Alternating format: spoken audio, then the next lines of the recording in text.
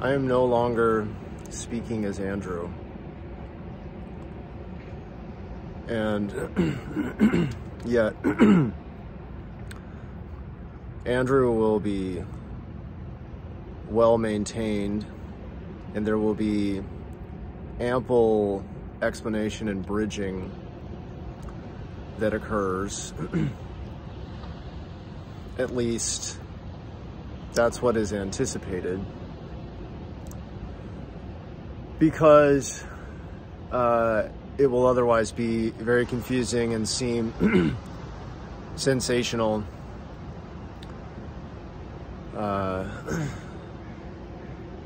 based on thought systems around how consensus society and people think.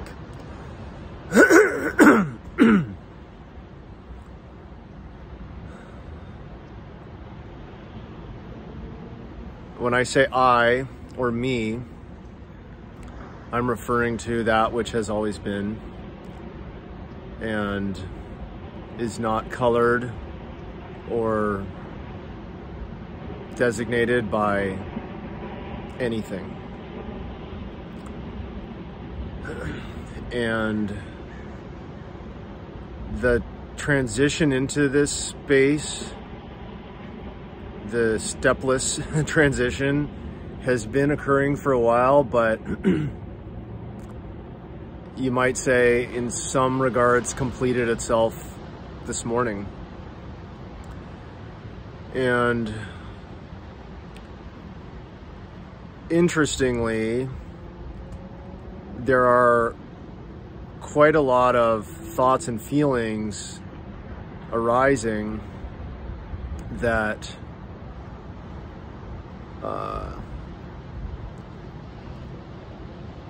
have previously been associated with Andrew. And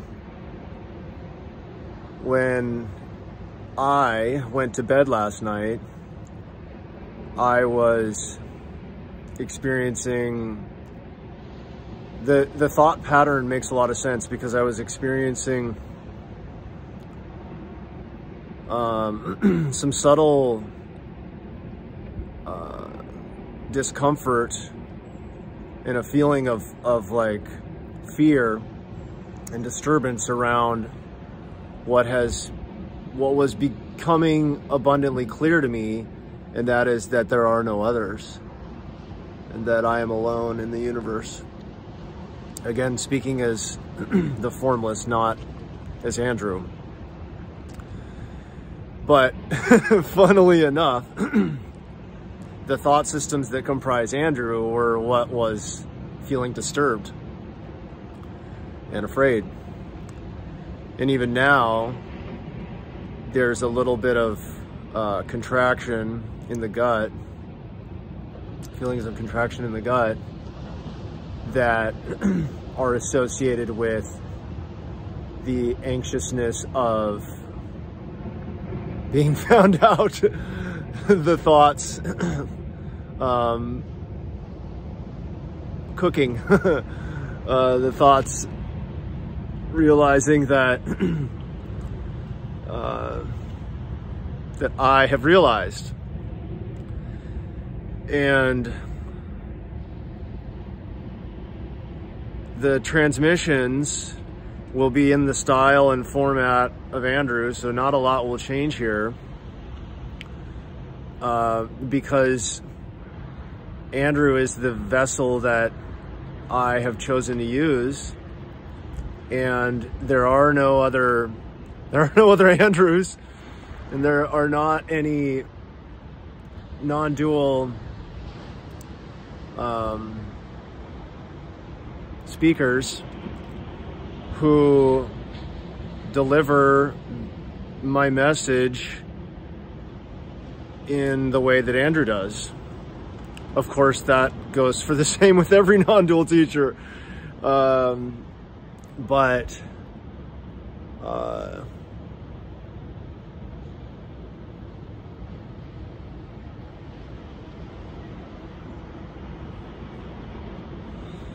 you know, explanation is going to start to follow and we'll do some now. So,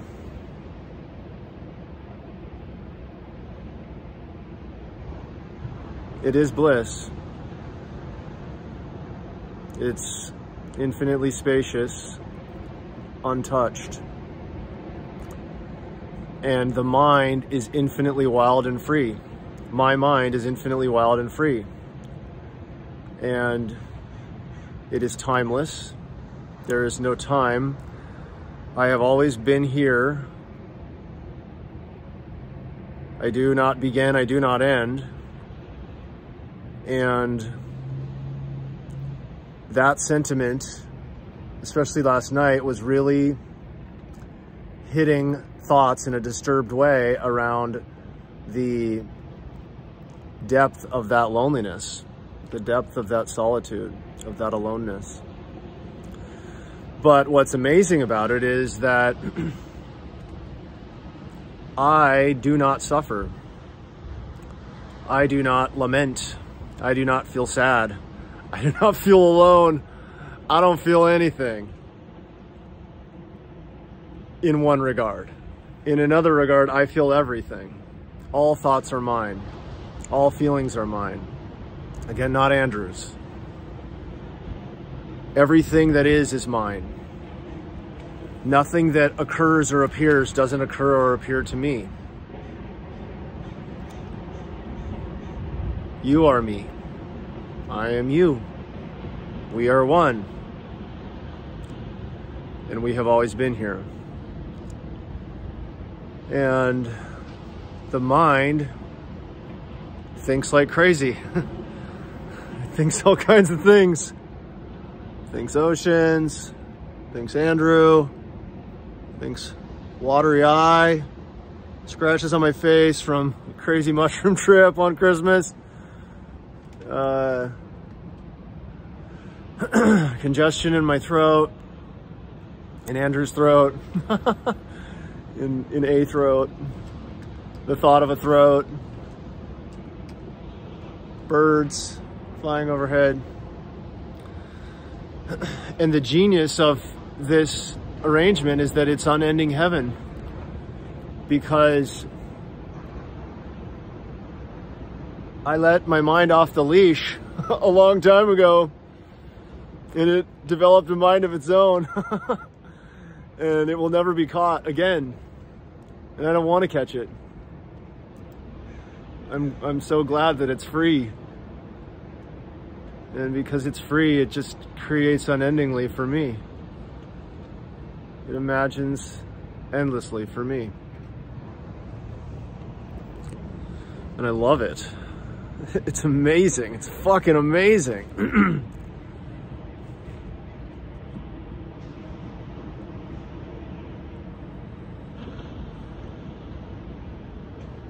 And it's so weird. It's just so weird to be timeless. It's so weird to suddenly realize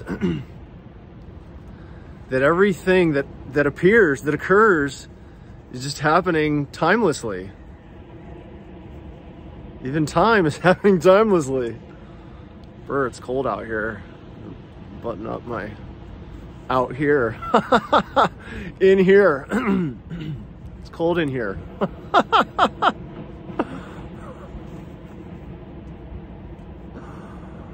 Whew.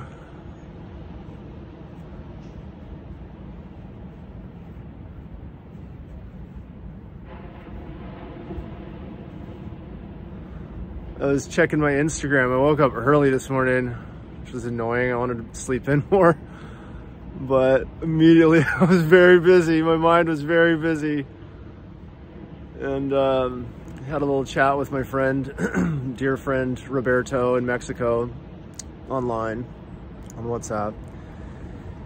And then was checking my Instagram and, you know, reading all my little non-dual memes and buttoning up my shirt here. It's so funny because there's all these posts right now of Osho talking shit about Jesus. And Osho likes to debunk Jesus and the story and say that he didn't actually die on the cross and he never died at all. And it's an interesting theory and pretty fun. And it's pure imagination because everything's pure imagination. Jesus never existed. Osho never existed. Andrew never existed. You never existed. None of this ever existed. We just dreamed it. So you can imagine Jesus' story however the fuck you want to imagine it. I like the way it goes. I like the story. And the thing is once you realize that everything's imaginary, then, you know, you quit fucking bickering about, arguing about, trying to change imagination, because it's all imaginary. So like, just let it be. Like, you know, yeah, Jesus probably wasn't born on December 25th on some silly level, but December 25th doesn't even exist. The calendar doesn't exist. Time doesn't exist. None of it happened. So just let it be December 25th. You know, it's a beautiful story. I love it. I hated it for a long time. I thought Christianity was bullshit and I didn't want anything to do with it. I grew up in a lazy Christian family where we went to church on, you know, Easter and Christmas. And then, well, there was a period where I was doing more with it and I hated it. I was in confirmation and I didn't finish it. So many like uncomfortable, creepy experiences in church.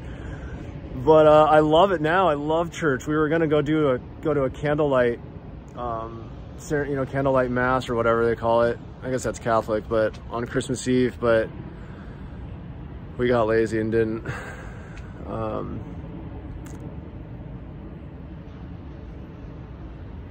Anyways.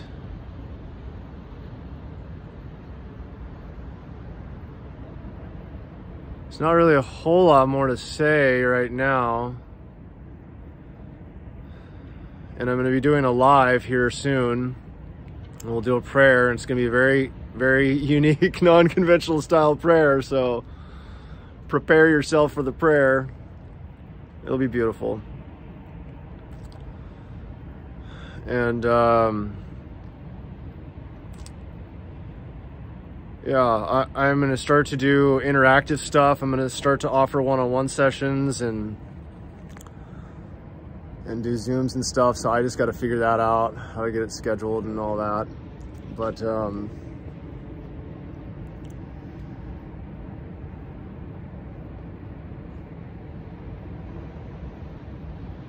it's just so crazy. I'm just all the thoughts. I'm just watching all these thoughts. It's so funny.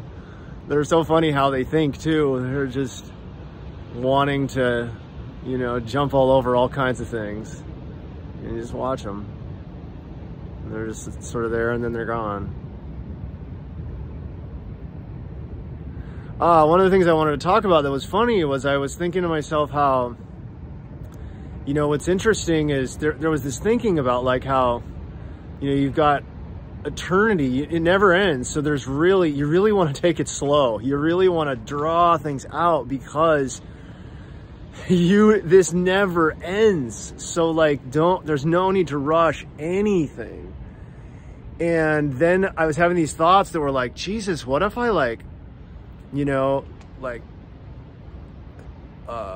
imagine Andrew dying, which would require then this sort of start over effect, which would slow things down even more. But what's interesting about it is now that this has dawned,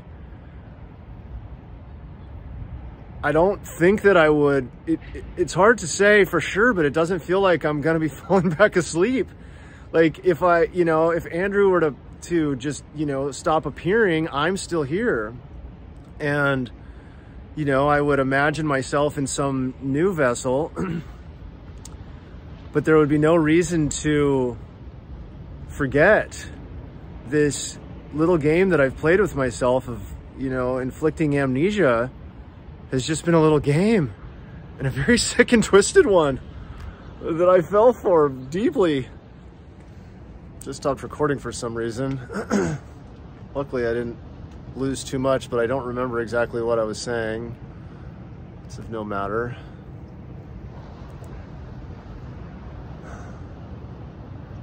But yeah, you know, it's like, what's funny about it is, if you watched my video yesterday, if you didn't, you should check it out. It's sloppy, but it does get to the point. And, you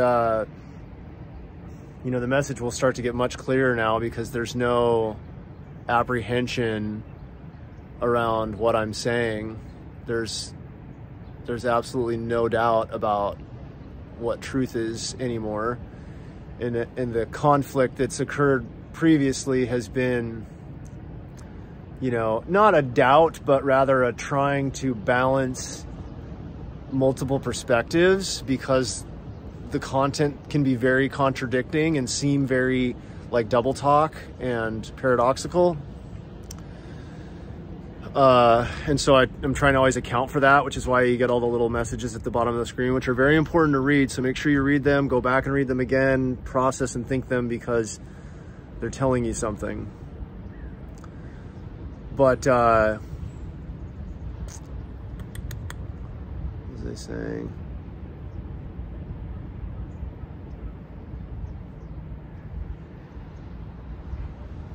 Oh, just that,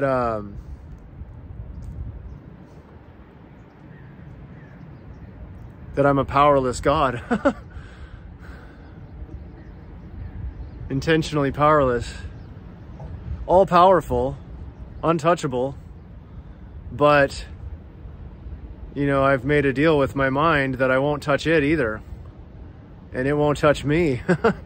So it's not really, and the thing that's funny about it is I'm not, you know, like, what is bizarre about it is I'm actually not powerless, and I can, there is a, you know, there's a secret failsafe switch where I can go, all right, I'm going to start operating things, and, you know, I'm going to start having some influence and control over my mind, which will occur naturally now. But, you know, I understand that to do that is my own demise. To start trying to manhandle my mind is the beginning of unending hell for me, because if I don't sit back here and stay the fuck out of it, you know, what it'll basically do, it will show my mind that it isn't free anymore, and any number of things could occur at that point. It could get very upset. And it's weird to think that a mind would get upset, but what it could do is basically say, all right, well, if you're in control, then you control everything. And all of a sudden, then when I control everything, even though in some aspect I do, it's best for me to, you know, don't push that failsafe button, which is just all, you know, make-believe. It's just symbology we're using right now. But because if there is if I allow myself to, you know, it's basically like, if I allow myself to control, then I basically control everything, and then it becomes it becomes this like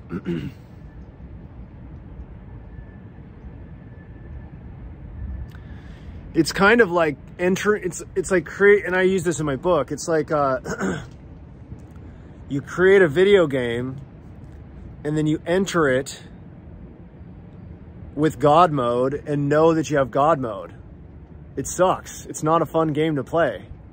You just can be like, boom, boom, beat that guy, win the game, get all the lives. Oh, now I think I actually want to, oh shoot, I shouldn't have done this. Wait, no, back up. I'm gonna lower my lives, make myself suffer a little bit. But like, oh fuck, but I know that I'm just doing that to myself, so fuck. And that is sort of occurring right now. It's bizarre, because it's kind of like anything that appears or happens. Now I know that I'm actually doing that, but because the mind is infinite and runs wild, you know, basically all I need to do is not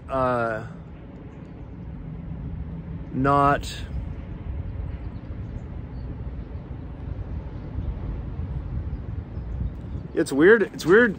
Not quite clear on how to communicate this. But it's just basically like I need to just not be infinite. Even though I am and I can be. I don't know. I'll have to get back to you on this. I want to wrap this up. So be seeing you soon on the live. Peace.